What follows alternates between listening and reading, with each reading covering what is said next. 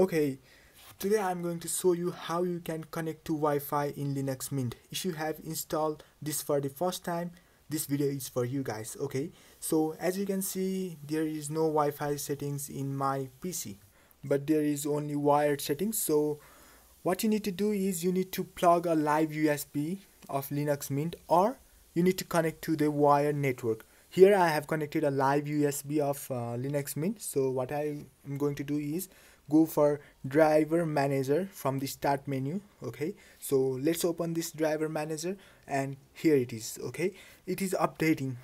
Okay, let's give it some time for updating. Okay, after that is completed, click on close and go on bcwl-kernel source. Okay, go on this, click over here and apply changes. Click on that apply change button, and it will take some time. After the process is completed, in some computer you may have to restart, so save your work and you'll get your Wi-Fi settings after restart.